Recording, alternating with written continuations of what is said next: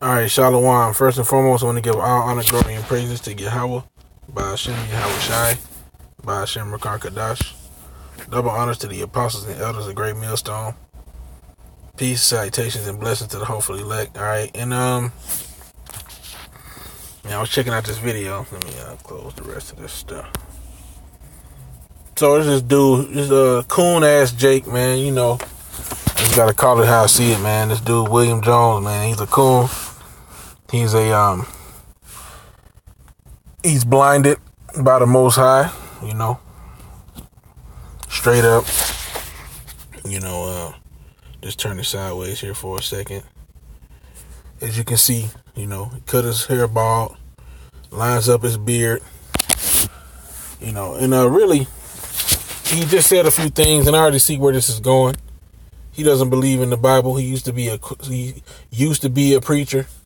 Now he don't believe in the Bible. Salakia for turning the camera all these different ways. I'm going to rewind this just a little bit. Let you hear some of the words out this dude's mouth. Well versed in the Bible, read the whole Bible. He's talking about himself. I had a whole library that I have built around the Bible. Hey, that's the first thing where you're going off, because the scriptures tell you that seek ye out of the book of the Lord and read. You know, none shall want her mate. Let me get this. Let me get that scripture, man. You know.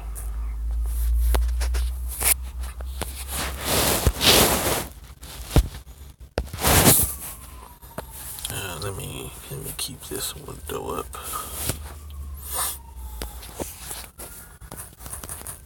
I'm talking about he had a whole library. It's like it.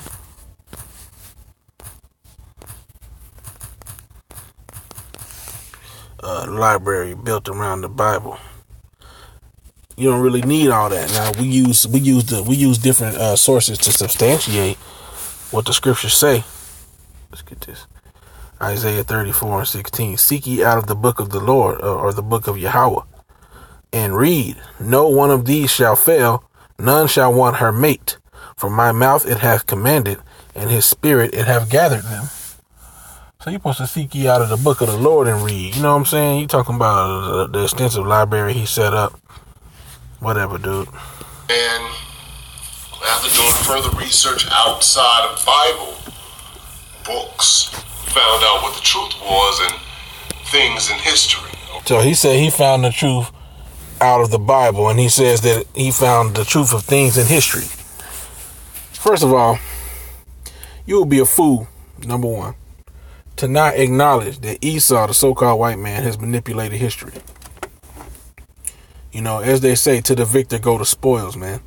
And because the Most High allowed Esau, the so-called white man, to be victorious over you so-called blacks, Latinos, and Native Americans, and over the majority of the world, you know, his habitation, his dwelling shall be the fatness of the earth. You know, such as the blessing that came for Esau. You know, let's see here.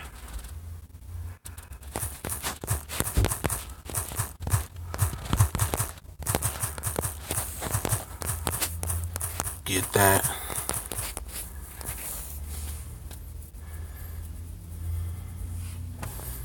Genesis 27:40. And I'm in this parking lot, bunch of activity around me. So Salakia, I keep looking around. Genesis 27:40. And by thy sword shalt thou live, and shalt serve thy brother. Salakia, that ain't what I want. I want above that. All right, Genesis 27 and 38, 39.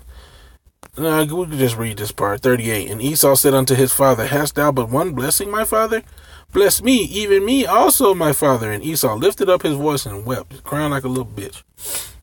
After he sold his birthright, now he wanted back. It's too late.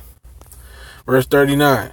And Isaac his father answered and said unto him, behold, thy dwelling place shall be the fatness of the earth, and of the dew of heaven from above. Esau, the so-called white man, does have the fatness of the earth, all the pleasant places of the earth, and the dew of the heaven above. Man, he got the highest habitations.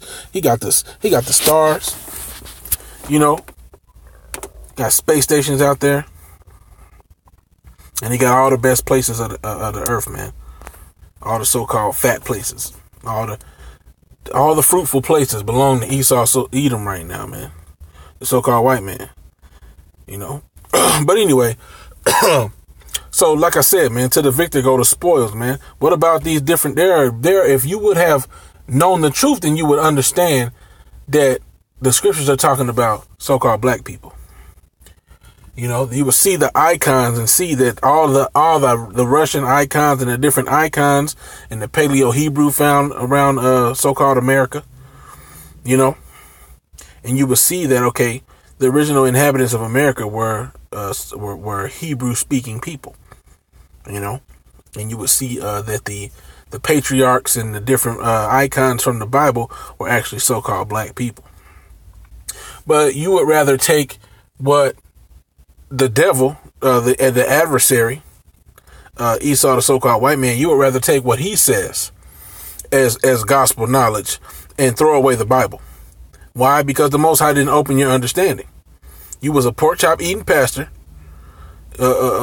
Bishop Bacon, you know, and you didn't have the understanding then, and then you strayed from the right book to throwing away everything. You know? Okay. Now, some of you, I think you're getting confused that when I quote Bible scriptures, you're saying, well, you say you don't believe in God, and the Bible is... See, and see, that's crazy. Why are you quoting scriptures if you don't believe in that the Bible is 100% true? You say throwing away religion, but you say you found the answers outside of the scriptures. You're completely confused, man. You're completely and utterly confused, you know?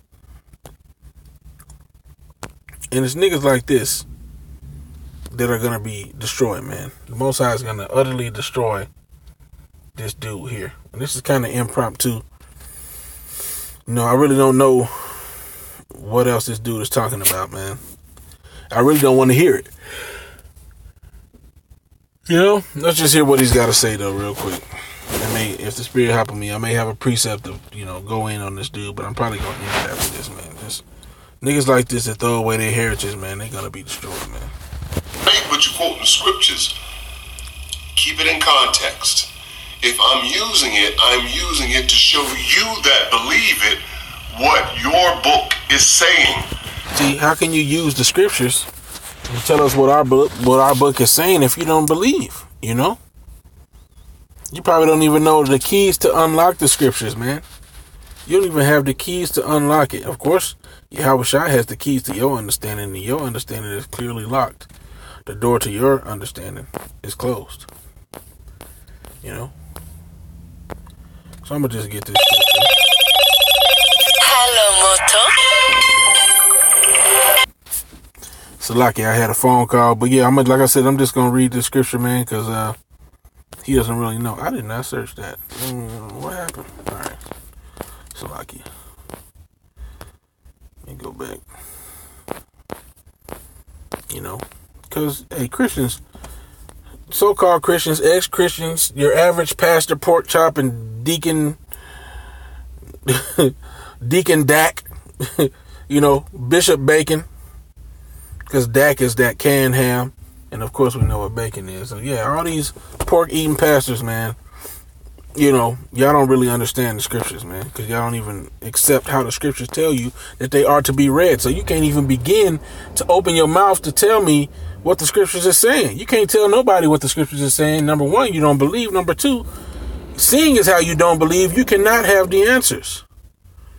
The scriptures tell you that a good understanding have all day they keep his commandments. You ain't keeping his commandments. You're shaving your head completely bald. You're lining up your beard. You probably eat pork. You're going outside of the scriptures in order to find your truth. You don't acknowledge that you're a Hebrew Israelite. You going off. You don't have no understanding. The Most High is not going to give you no understanding. The scripture tell you that a wisdom and knowledge will not rest in a malicious soul. You know, it will not enter into a soul that is subject unto sin. All right. Isaiah 28 and 9. Whom shall he teach knowledge? And whom shall he make to understand doctrine? This is a question. Them that are weaned from the milk and drawn from the breast. This is the answer to that question. Them that have grown up in the truth. Them who have basic understandings mastered, and who he can trust with greater knowledge, man. Verse 10, for precept must be upon precept. It must be upon precept. Precept upon precept, line upon line, line upon line, here a little and there a little. So you might have read the scriptures, but I guarantee you didn't use precepts to back it up. I guarantee you didn't go, okay, yeah, this lines up with this scripture perfectly, and this lines up with that scripture as well, and this scripture over here. You're going to be going to different chapters and pulling up different scriptures that all line up with the same thing, man. Verse 11, for with stammering lips and another tongue will he speak to this people. And that word stammering in the Hebrew goes back to mocking. And one of the ways that the American language is a mocking language is because you'll go and you'll think you'll understand the definition of something, and then you'll go and you'll go look it up, and it won't even mean that, you know. Verse 12, to whom he said, this is the rest wherewith ye may cause the weary to rest, and this is the refreshing, yet they would not hear. But the word of Yahweh was unto them precept upon precept, precept upon precept, line upon line, line upon line, here a little and there a little, that they might go and fall backward and be broken and snared and taken. And that's what happened to this dude, man. You know, he got snared and taken, and he never believed, man. How do you go from saying you a pastor, you got all these books talking about a library based off of the Bible, and then you find your truth outside of the scriptures, and now you don't believe the scriptures no more? You're gonna die, man. So anyway, I'm going to go ahead and end it here. Call halal Yahweh by Hashem Yahweh Shai by Hashem Rakar Kadash. Double honors to the apostles and elders of Great Millstone. Peace, love, and salutation to the hopefully elect. All right, with that, I say shalom.